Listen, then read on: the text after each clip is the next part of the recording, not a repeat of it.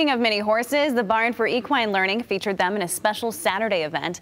Every Saturday, they open the barn in Lowell for everyone who wants to get involved or learn more about the organization. Their mission is to connect horses with children and adults, to develop character and challenge them through their experience. But today, they focused on miniature horses to get more people excited about what they do. Well, like I said, every Saturday we open up our barn. This is a free service for people to come out, check us out, see what we do. So our barn is a therapy-based barn. So we do therapy services, and in our therapy sessions, we utilize the horses. If you are interested in learning more, the barn is open every Saturday. It was founded back in 2015.